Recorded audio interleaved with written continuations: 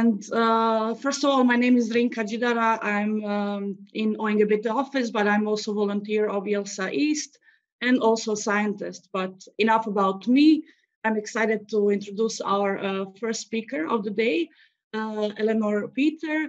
She did her bachelor in science, master in business. She acquired a lot of experience in quality assurance, and she is here today to tell us all about her position as a product manager. So here I welcome Eleanor to our virtual stage.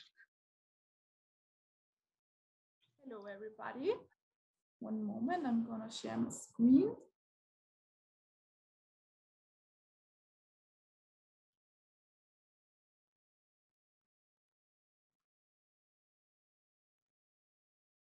So I hope everybody sees my screen. I'm just here to give you a short introduction about myself and what my career path until now has been, how it's been.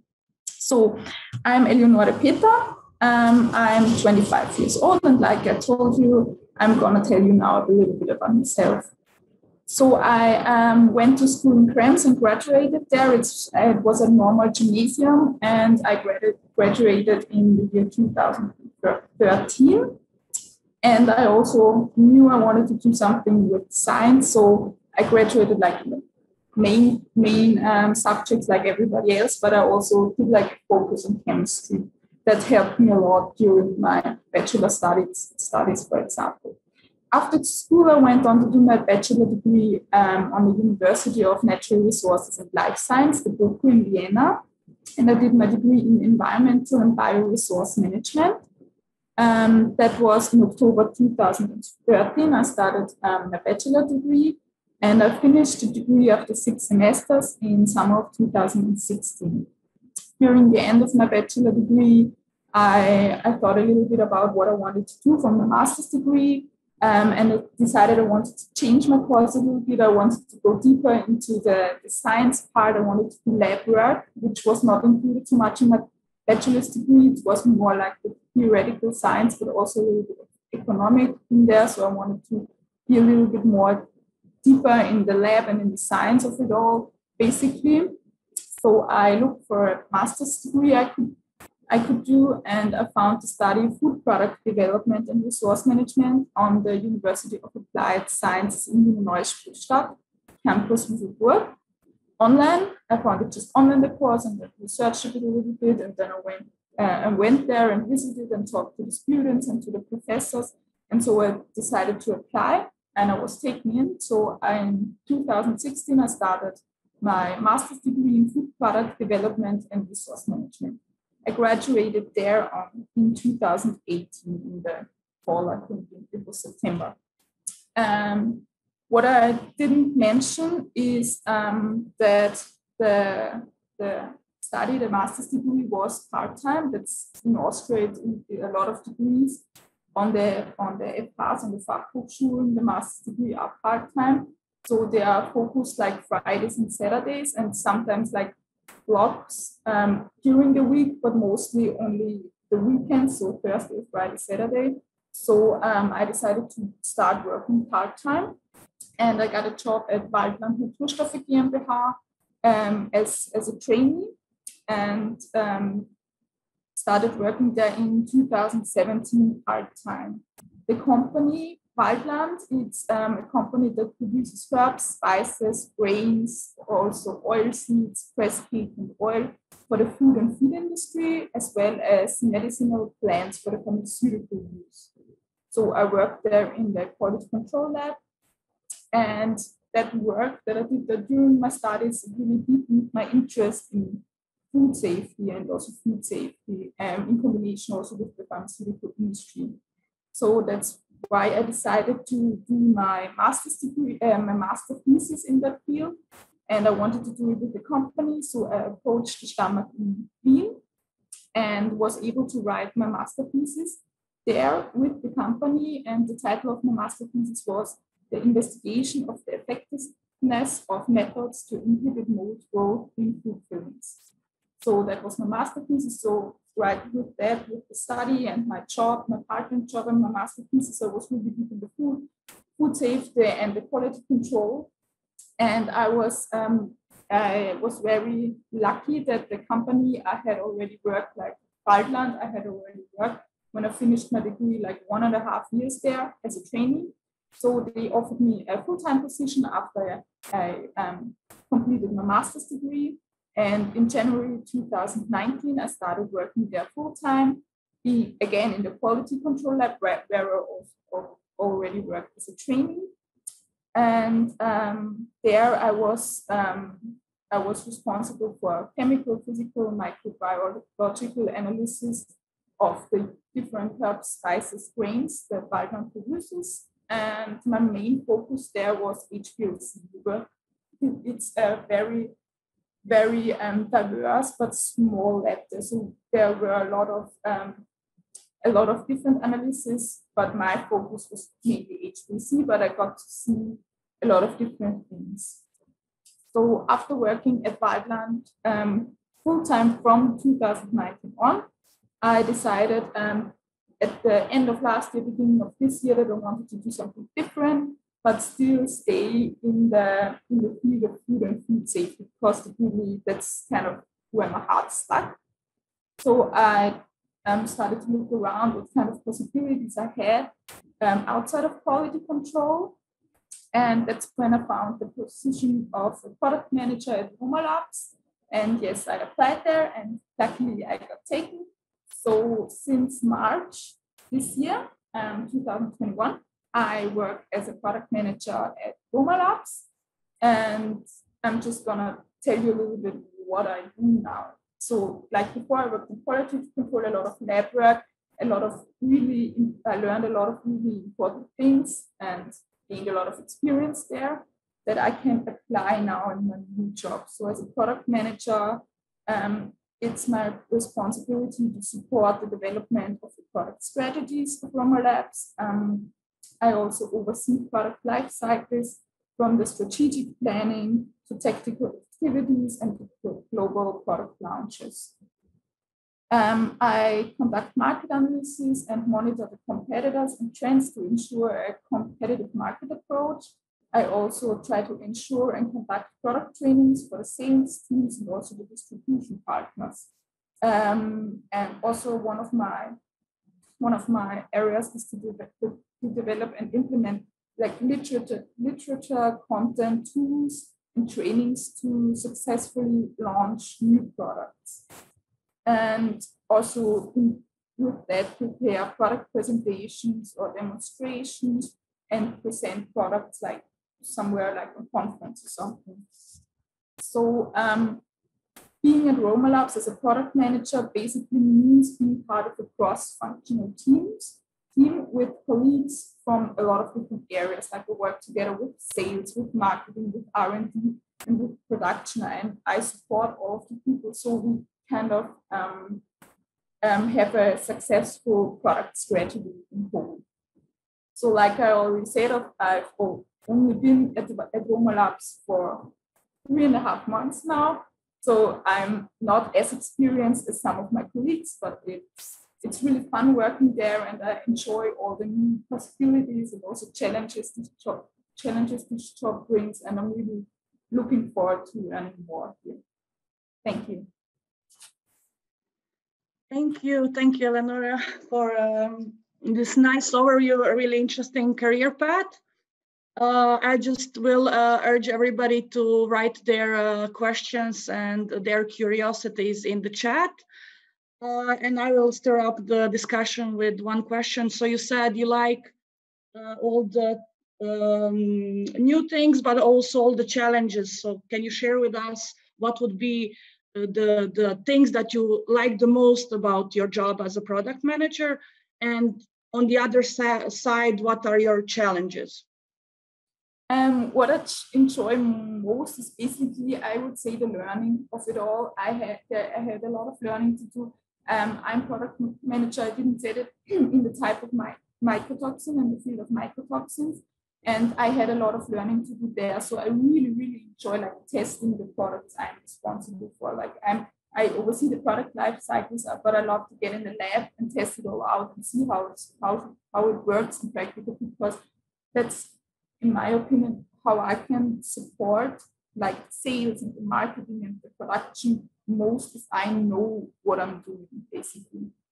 And the challenge for me would have been maybe the interdisciplinary of all things. Like in quality control, I had my schedule, I had my, it was one field for me. But now with the product manager position, it's the thing I enjoy a lot, but it's also challenging to work with so many different departments to try to get them all on the same page, because everybody has their different interests. Everybody thinks different things are the most important, but like what's important is the wholeness of it all. So it's kind of sometimes it's challenging to bring everybody on the same page. Okay, thank you. We have a first question from the audience. Carlotta Gogel from FH Campus Wien is asking, can I also become a product manager as a biotechnologist, or do you, just a second, or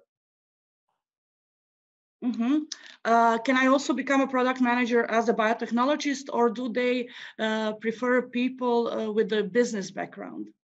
You can definitely become a product manager with a biotechnologist background, because I, for example, in my study, I had a business background, but I didn't work in the field. So I didn't have a lot of business experience myself. I had theoretical experience from my studies, but I worked only in quality control, like in a really scientific aspect of the field before that. So actually, I think in the job description I listed, I applied for, like my job description, it stated that they want someone with a master's degree in some kind of biotechnology, something, and that marketing experience or sales or business is a plus, but it's not mandatory. So yes, you can definitely become a product manager as a biotechnologist.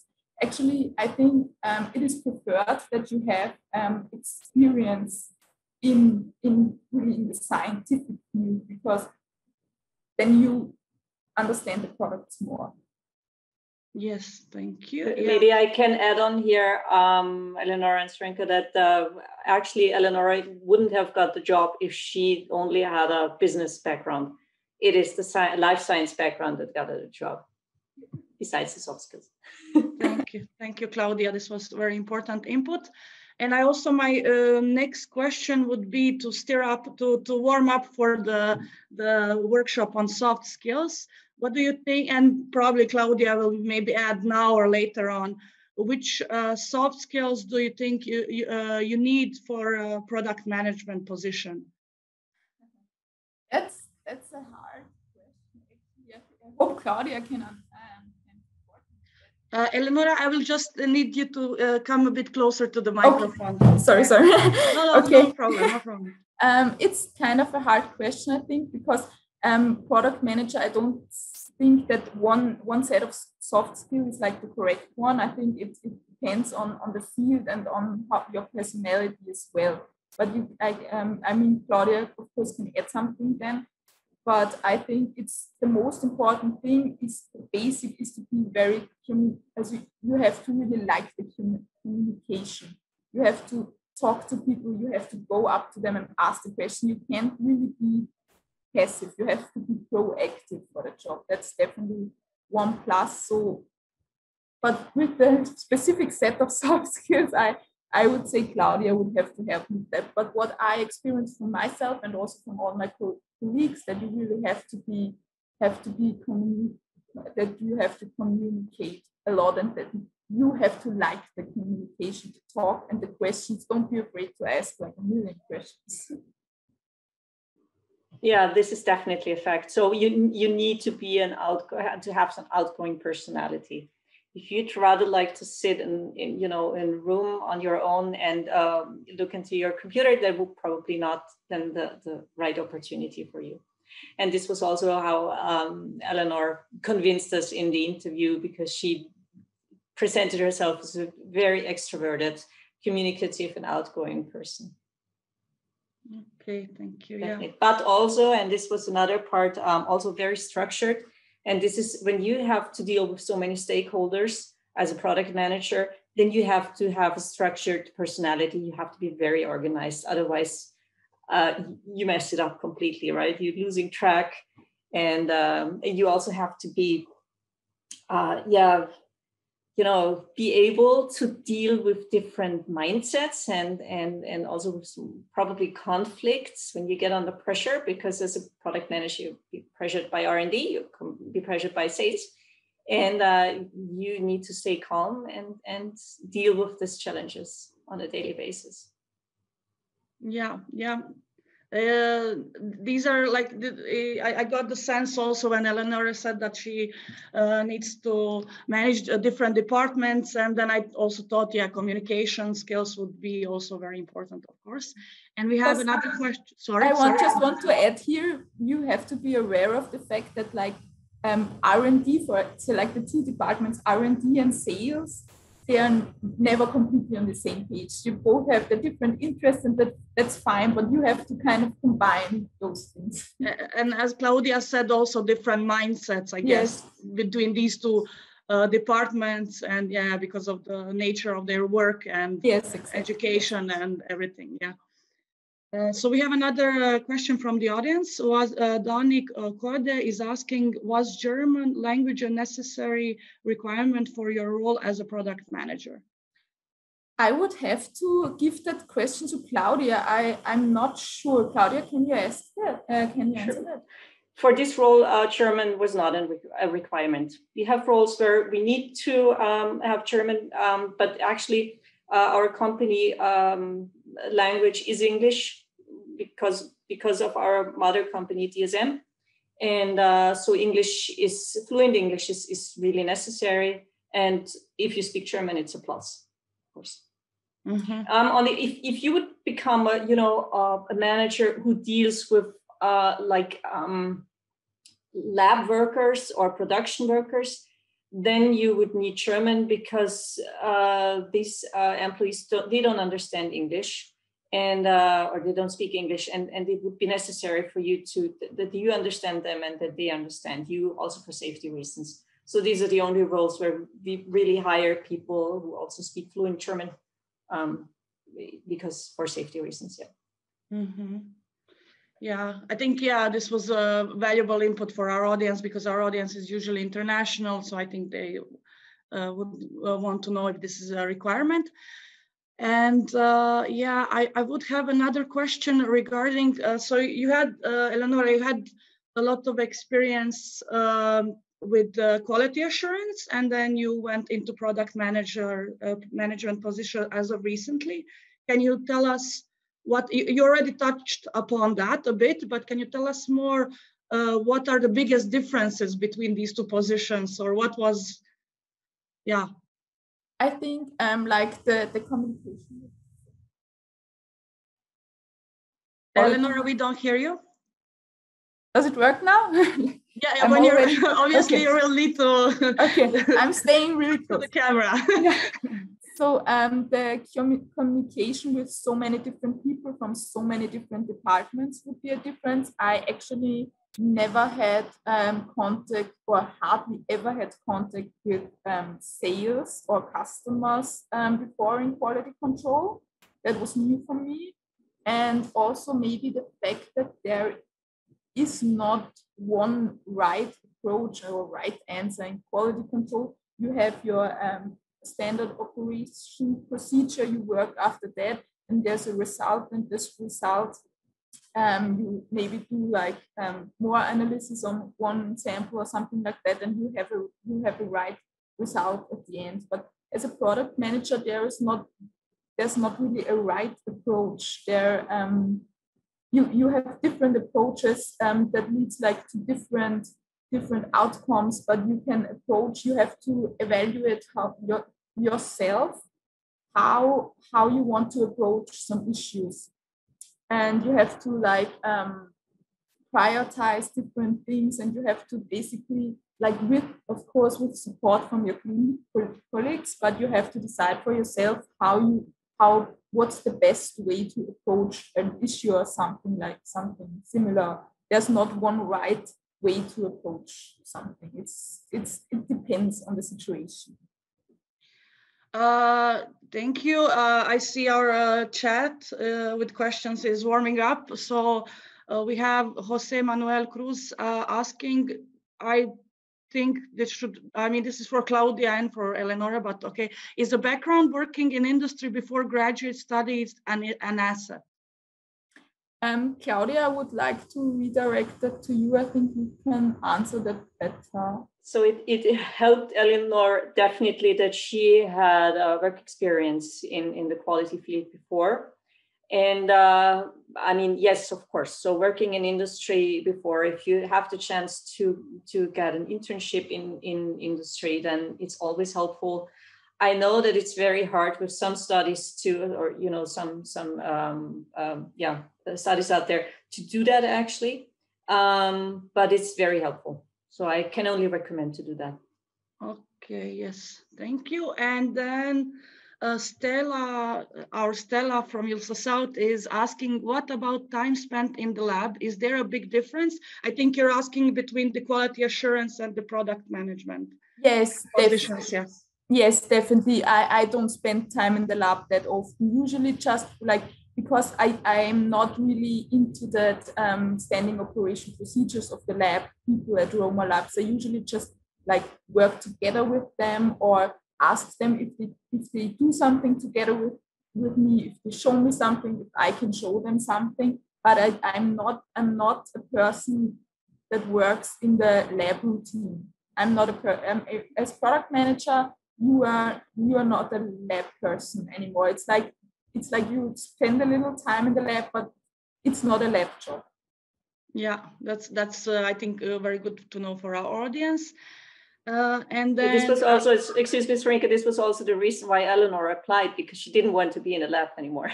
Yeah, I mean, one needs to know what they want and what they don't want, and yeah, that's very good. Yes, but for this role, you need some lab experience. So it also, that's another thing. It wouldn't have worked out if she had no experience in working in the lab. Okay, yeah.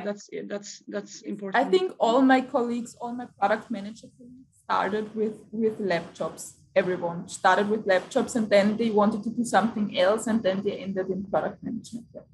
Nice.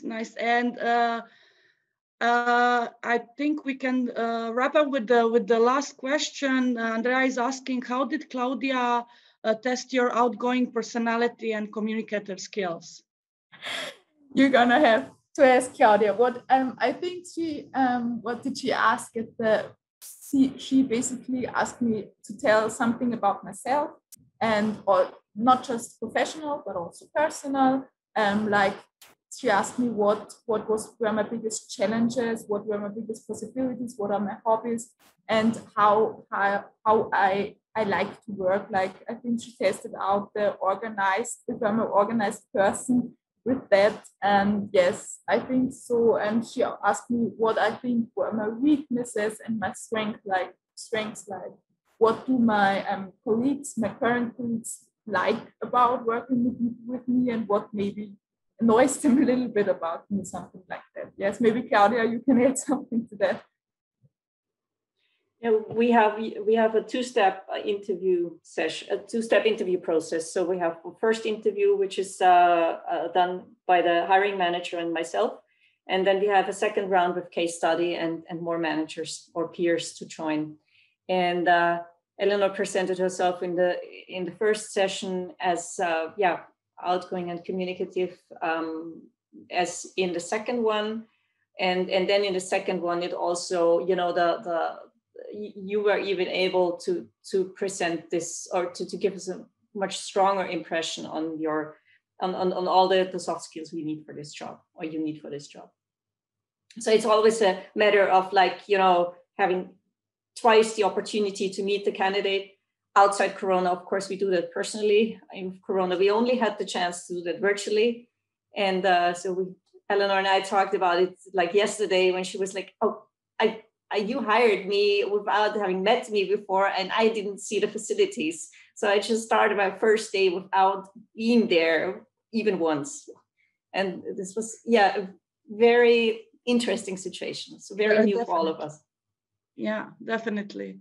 For the second for the second round, excuse me, I want to add, because in the second round where more people were, I had to do a case study, and I don't know, but I think what impressed people, because I put a lot of time in that case study. I think I worked, because I was on vacation. It was like my second round was after the holidays, after the winter holidays, and I think I spent like 4 or 5 whole days, really whole work days preparing for that. So that's like, you really have to show them that you want it. I have like one question here. I know what it is, but I think for our audience, can you explain what is case study? That is like if you get a kind of theme or a problem or some kind of question, and you have to work it out, research, and do a presentation. Okay. In the second round, yes. Yeah, thank you. We would have also a question from Leila Fotoui. I'm sorry if I misread the name. Would you please explain a typical working day of a product manager? I like to say there are not really typical days. Every day is a little bit different, but typically I would say like I come in the company, and first I like check my emails, because we are a very international company, so there are always emails coming in at night, because like when it's 8 o'clock in the morning in Austria, it's already 2 p.m. in Singapore or something like that, so you get emails around the clock. But so you always have emails in the morning, and then I always have my to-do list, because I'm a structured person, and then I start working after the to-do list. I talk with different people, so depending on what my to-do list contains, I go to the R&D team, I go to the analytical service team, I go to my product management colleagues, I ask them what I should do if I'm not sure what I should do. I also have a lot of meetings with my colleagues, and otherwise what I really like to do, and what is really important, is like to do competitor studies, like to go on all the websites of the competitors and see what they are doing, if there's anything new with them, and also to sometimes to write some material like marketing, to help the marketing people write the marketing materials. And what else? Yes, do research on the competitors, or set it, and sometimes even test products in the lab. Or if you have a product launch coming up, just go to the production department and check when they can start production. If there is an issue with QC, something like that, go to the QC department and talk that through. And of course, there's also what's like every day a little bit is questions from sales managers. Sales managers get questions from the customers, and if they are too technical for themselves to answer, they forward them to us, and then we help them. Okay, thank you, Eleonora. Thank you actually for unraveling the product management job profile for us, and enabling our audience to decide whether this kind of a position and job would be for them.